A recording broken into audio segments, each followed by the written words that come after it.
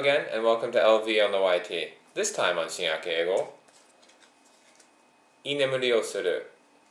Now we have a question.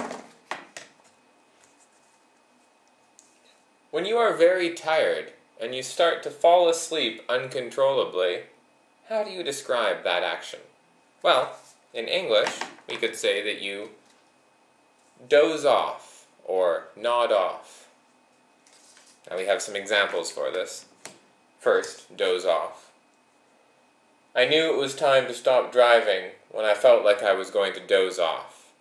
In this situation, you could also use nod off. They're very similar. Here's an example with nod off. I never know what to do when my students start nodding off in class. What do you think I should do? Should I wake them up or let them sleep?